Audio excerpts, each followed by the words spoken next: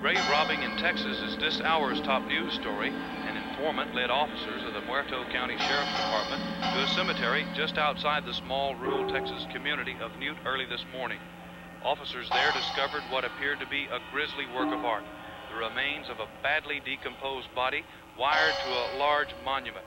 A second body was found in a ditch near the perimeter of the cemetery.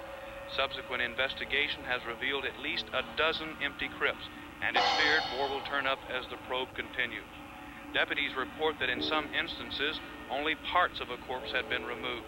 The head, or in some cases, the extremities removed, the remainder of the corpse left intact. Evidence indicates the robberies have occurred over a period of time.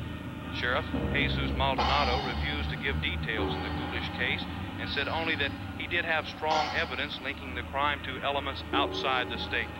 Area residents have reportedly converged on the cemetery, fearing the remains of relatives have been removed.